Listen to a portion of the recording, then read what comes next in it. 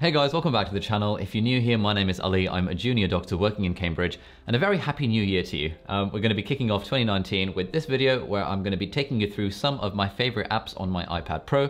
And as usual, everything is going to be mentioned in timestamps and categorized by category in the video description and in a pinned comment, so you can skip around if you feel like it.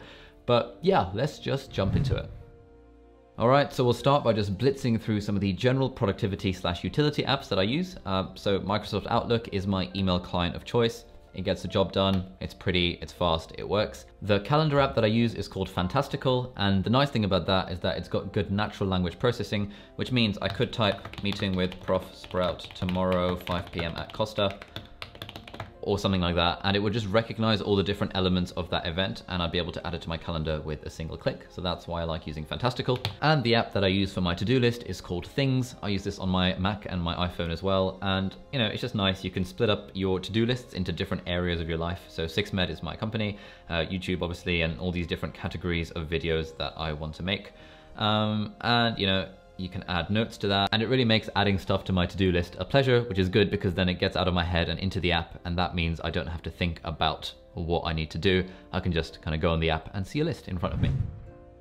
Alright, so let's now talk about the apps that I use for learning and educational stuff, and top of this list is Rosetta Stone, who are very kindly sponsoring this video, and I've been using Rosetta Stone to learn Japanese for the last few months. I started learning Japanese because I went there on a research program in my second year of medical school, and then really enjoyed myself, but then I thought at some point I'd like to do some kind of medical placement in Japan, and it's kind of useful to be able to speak Japanese if you want to do medical stuff there. So one of my New Year's resolutions for 2019 is to try and do a little bit of Japanese every day using the app.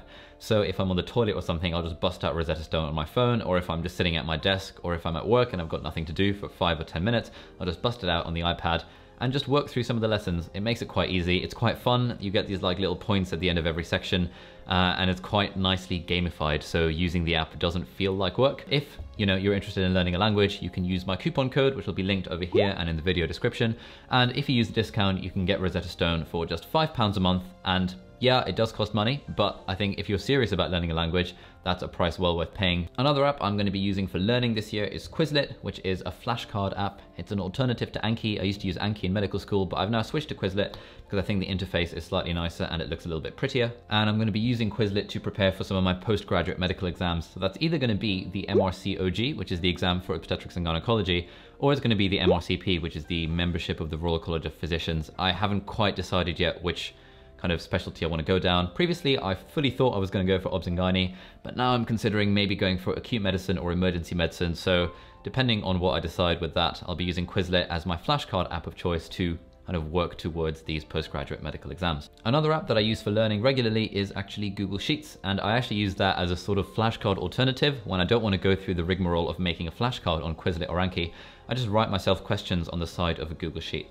So for example, this is my active recall spreadsheet for 2018, and I've got some questions written on the side with color coding based on whether I got them right last time I tried it. And then I've got the answers written in white text in column number B, and then you can see the answer is at the bottom. So if I need to look at the answer, I can see it. And I'll be doing a much more detailed video about exactly how I use Google Sheets in the next couple of weeks, hopefully. Let's talk about apps that I use for writing now, and there are 5 in this category, and I actually use all of them on an almost daily basis. The first one is Day One, which is what I use for journaling, so I write down stuff about my day and add some photos. And I also have like a little journal for nice comments, so I screenshot all the nice comments that people have given me and I put them into this, so then when I'm feeling sad, I can just browse through some of the nice comments that you guys have sent.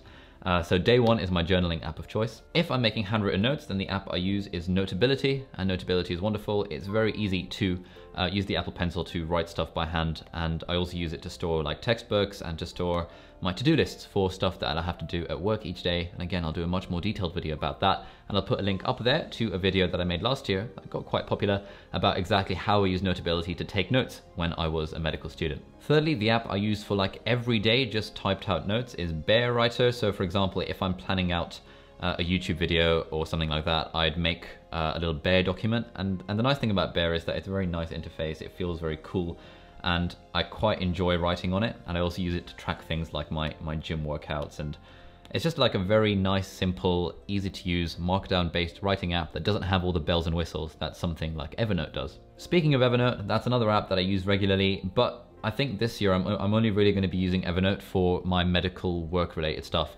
So for example, if I'm preparing for my MRCP or MRCOG exam, then I'll be making my kind of main notes in Evernote, like typed up stuff and like drawing different resources together. But I won't really be using it as a general note-taking app like I have in the past, because I prefer Bear for that purpose. And finally, an app that I use on a weekly basis is Ulysses, which is what I use to write my weekly email newsletters and my blog posts, which you can check out in the link in the description below. And yeah, it's just really nice to write in. You can write in Markdown, you can write in different styles. And the nice thing about this is that it's a very distraction-free writing experience, and it's kind of just a pleasure to write on it. So, hey friends, it's how I start all of my emails, and you can check out the previous issues of my email newsletter if you feel like it. All right, let's talk about apps that I use for reading now. And on this list, there are 3 things. Firstly, there's the Kindle app. I don't actually read much on my iPad because I have an actual Kindle for that, and I think the experience of reading a book on the actual Kindle is much, much better than reading that same book on the Kindle app on the iPad. But one thing that's nice about the Kindle app on the iPad is that it's very easy to flick around through books and to see my highlights and notes. So for example, from Atomic Habits, these are all my highlights. There's quite a few highlights. And if I ever need something or need some inspiration for an email or a blog post, I can just kind of quickly browse through my highlights, and you know, it's just right there. So this is kind of my main purpose for having Kindle on my iPad. Secondly, I use Pocket on my iPhone and my iPad to save articles that I want to read, but I don't have time there and then to read. So I save those to my Pocket. And finally, the RSS reader that I use on my iPad is called Unread. So I follow about 50 different blogs, and it's a pain in the bum going on every website and such a complete waste of time. So something like Unread, just, you know, it's an RSS feed aggregator. It aggregates all the different blog posts that I follow. And if I want to, I can sort of sort it by category. So, you know, doctors, medical ethics, minimalism, money, productivity, and stuff like that. So that is the RSS reader of choice. All right, 3 more apps that I want to mention. 2 of them are related to music. One of them is Sight Reading Factory, which is the app that I'm using to practice my sight reading on the piano.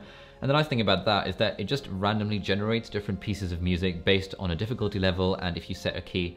So I can just select a key, a difficulty level, and it would create a random piece of music for me, which then I can use on my piano and kind of play along. And then I can play along with the metronome and all this sort of stuff. And then if I want, I can just refresh it, and it generates an entirely new piece of music, which has just been really good for learning sight reading, although it is more boring than playing through pieces that I already know, but hey, what can you do?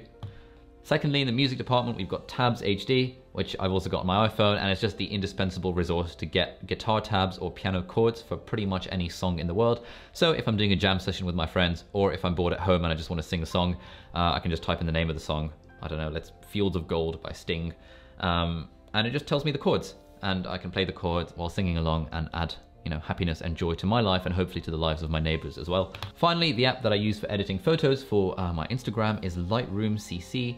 And I usually take photos on my drone or on my phone or on my camera in RAW format, and then I transfer them to the iPad using the SD card or using AirDrop or whatever, and then I'll be able to edit them using Lightroom. And Lightroom is like a really nice interface. It feels very natural to edit photos using Lightroom and using kind of gesture controls and using the Apple Pencil to change things like contrast, exposure, this, that, and the other. So this, for example, is the River Nile from my trip to Sudan from a few days ago.